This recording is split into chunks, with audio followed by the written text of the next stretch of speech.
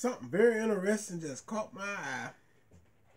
I was shopping around Walmart and I ran across this Mountain Dew Zero Sugar Baja Blast.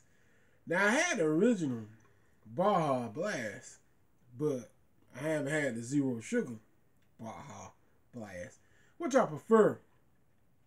I don't like those sugary drinks because I like to cut out a lot of the sugars. So here we go, guys. This was $2 at Walmart. Baja Blast. I never had it, so I wanted to try it. Like I said, I had the original Baja Blast with the sugar, but not the Zero Sugar. All right, so let's jump into it and see what it tastes like. Had to hit it. Like to hear it crack. Watch this. Nice and cold. All right, so let's hit it and see what it tastes like.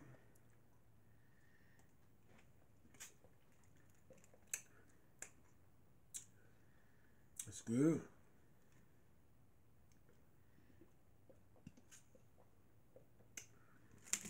It's real good. I taste the fruit flavor of it. It's sweet. It tastes just similar to the original Baja Blast. Just a tad bit, not quite as sweet, but they got it sweetened up just right where it tastes pretty good. So it is real good, you know. And like I told you guys, I love zero sugar drinks. So this is another one to add to my list of zeros. You know. So y'all give this one a try. It is real good. I get the fruity taste. It's cold, refreshing. It's zero sugar is what everybody really needs.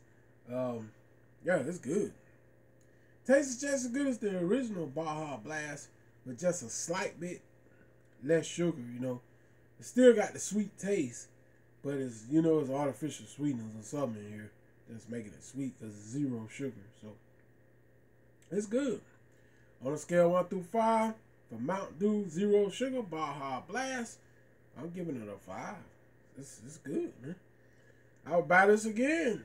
I like it. It's good. It's good. Alright, till next time, hit that subscribe, y'all. I don't hold y'all too long. I'm out of here. Peace.